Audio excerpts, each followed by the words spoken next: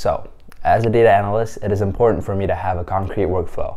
It ensures that I have a direction when I start a new project. It also helps me get the best results by covering all the grounds and bases so I don't miss anything. A workflow is essentially a system that is used to manage processes and tasks that are repetitive, that occur within a particular order.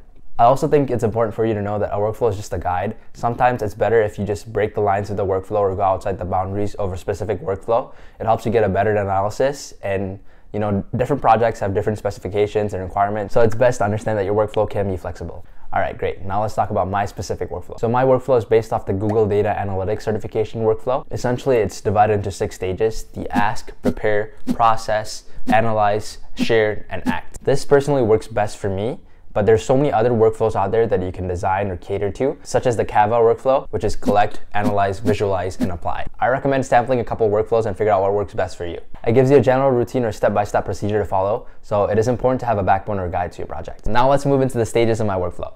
So first, we go into the ask phase. So for this internship, all my tasks are listed on Trello, and my supervisors are very clear with what they want to achieve. So I always reread the Trello task a couple times just so I understand the business task and the end goal. I always begin with the end in mind, so it's important for me to understand the business task or the end goal from the start. While doing this, I like to take notes on my iPad. Taking notes at this stage is essential. I spend about 5 to 10 minutes at this stage writing down my ideas, thoughts, mind maps, questions, etc. This gives me a general idea of what to expect, such as data types, data processes, data analysis techniques, data size, etc. It also helps me better structure my questions, which is the next step. So now that I have a general idea of what's going on and what the business task is, I write down questions. So my questions follow a specific structure. So I always write down the questions I intend to explore or answer on my iPad at the beginning of the analysis. This allows me to get all the kinks out of the way before we even start. For example, sometimes I might need more information, and I'll find out if I need more information at this stage. And if I do, I reach out to my supervisor or stakeholder and ask for more information. This is so much more time efficient and saves me from a headache later on. So the type of questions I ask typically involve a following structure. I like to follow Simon Sinek's start with why technique. I think this is super important in anything in life, but specifically as a data analyst, I always like to start with why. Once I understand the why, I can get the how and the what. This is the golden circle rule. In case you were wondering, I learned this from Simon Sinek's book, Start With Why. If you can understand the why, you then understand the business task. This then gives you an idea on how to do the project. And then once you have the how, you can understand the what. I know this might be a little confusing at first, so let me give you an example. For this project specifically, the why is based on our current mission for the department. So our department is looking to expand internationally because majority of the sales come from the US, and you want to expand the company overall. So the insights that come from this analysis will be crucial in designing a marketing campaign that allows our company to grow and advance overseas. So I always like to go back to the mission statement. The mission statement can change over time, but our company has specific mission statements for each department. So for our company, the part of the mission statement that applies to this analysis is to inspire innovation. So my why for this project is to increase our digital presence so that we can inspire innovation more broadly. So now that we know the why, we can move on to the how. So from this, I believe we can use geological data to design campaigns and strategies specifically targeted to various different locations, cultures, backgrounds, ethnicities, educations, etc. The key word here is geological data. We use geological data to achieve our why. With that, our project is coming more to life, and we have a clear vision of how we're going to achieve the why. So now that we know our how, we can then define our what. So I defined our what as to analyze our company's geological data so that we can increase our digital presence and inspire innovation everywhere. So now that we have a backbone to our analysis, we can design more specific questions that lead to a deeper analysis so that we can achieve more valuable insights from it. Next, we move on to the prepare phase. So now that we have our questions listed out, we can then collect and prepare our data to analyze. So for this specific internship, we use Google Analytics as our tool of choice, and it's pretty easy to export data from Google Analytics. So for example, I can export location data and language data within specific time ranges that I can use for a more comprehensive analysis. So the prepare phase also typically involves some data cleaning. This could include, cleaning up variable names or formatting columns, data types, etc.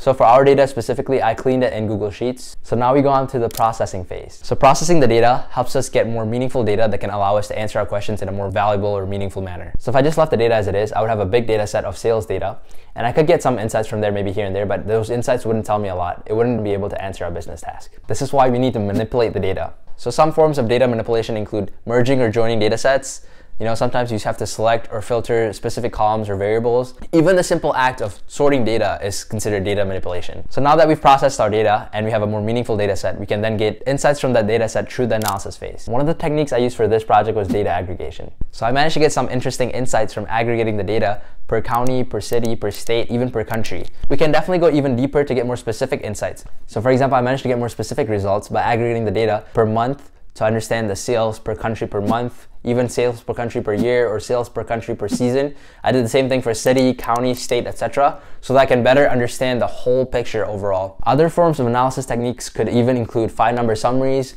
visualizing the data, identifying outliers. The goal here is to answer, understand, or make sense of our business task. So whatever we have to do to derive patterns or understand it, we can do it here. It is also important to note that the answers to our business task might not be that straightforward. It's not always binary, it's not always a yes or no. Sometimes the answer could simply be that we need to do more research, we don't have enough evidence, or we need to change or shift our focus to something else. Great, now that we've analyzed our data and got some insights, we come to the share phase. So the whole point of this phase is to gather and collect the insights that we've derived in an organized manner. So throughout the other processes, I usually like to leave comments or take notes on my iPad about insights that I found interesting, curious, etc. I like using Kaggle for my personal project for this specific reason. I could just leave a comment there that looks visually pleasing when I do my report. It's easier for me overall, and I'll definitely make a video in the future on how I use Kaggle to do my projects. It is important to present our insights in a manner that is cohesive and organized to only include important or relevant information. This allows our stakeholders to be directly led to the takeaways or conclusions of our analysis. I'm very, very blunt when I write my reports. I don't see a point in fluffing up the reports to include irrelevant or unimportant information.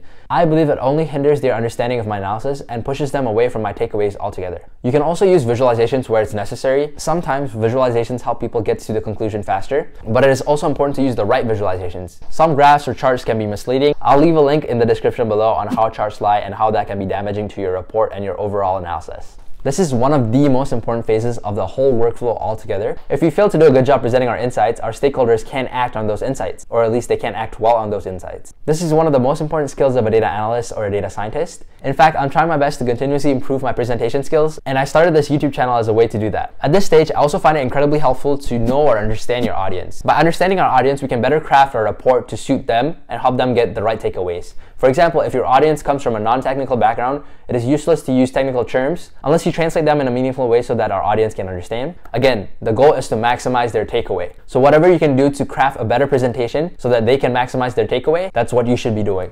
Also, if you guys have any suggestions on how I can improve my presentation skills, feel free to leave a comment down below. I'm happy to take in any feedback at all. And for those of you who are also interested in this topic and want to learn too, here's a book I recommend. It's called Making Numbers Count, and it's by Chip Heath and Carla Starr. Lastly, we're at the act phase. And most of the time in this stage, your stakeholders will decide who needs to act and what they should do. In your takeaways, if you understand the situation well enough, it is important for you to clearly list out who needs to act, what they should do, and how they should do it. Alright, so that's about it for this video. I hope it gave you some perspective on my workflow when it comes to data analysis. Just to reiterate, if you don't have a designated system or workflow when it comes to data analysis, I strongly recommend you get one. In fact, you can try the techniques I listed out in this video just to see if they work well with you. Anyway, thank you for watching, and I'll see you in the next one.